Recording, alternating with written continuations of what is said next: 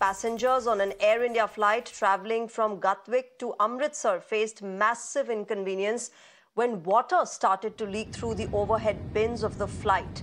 Air India has now released a statement in connection with this incident. The airline has stated that flyers seated in the affected rows were promptly relocated to other vacant seats. It also expressed regret for this unexpected incident.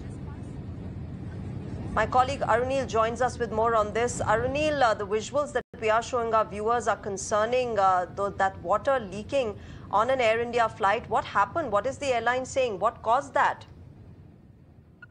Well, very shocking visuals that we are basically seeing in this long-haul flight from Gatwick in London to Amritsar.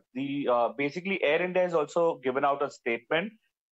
There is a massive leakage that can be seen in the cabins above the passengers where they are seated.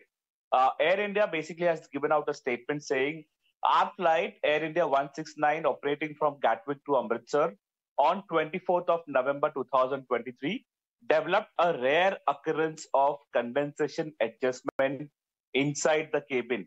They also basically said that the water that was dropping on the passengers, they were immediately moved to other seats, and Air India has apologized for the inconvenience that has been caused to the passengers as well. But very shocking visuals wherein an international flight, Air India, water dropping from above above cabins can be from cabin compartments can be seen in these visuals, and now Air India has also confirmed it and apologized to its customers.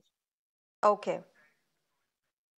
All right, Arunil, thank you very much for joining us with those inputs. So the airline now clearing and confirming and apologizing and regretting that this incident happened.